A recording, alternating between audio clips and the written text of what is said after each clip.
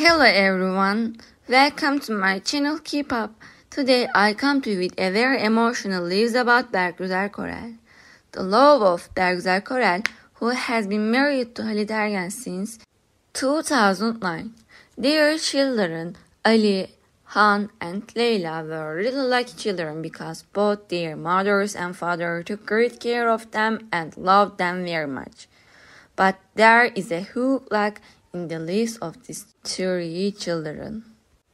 Before moving on to my video, would you like to like my video? If you want to learn more about Bergüzar Korel, you can support me by subscribing to my channel and sharing the video. Thank you.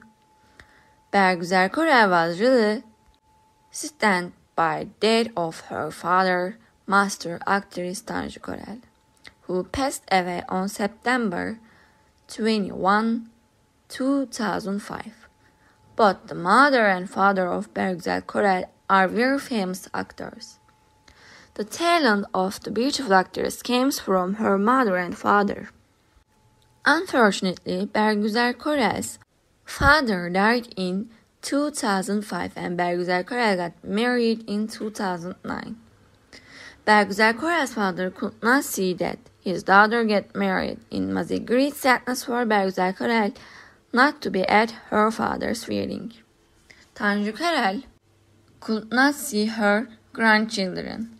This situation is very sad for Bergüzar Korel. Every girl wants to see her father at her wedding.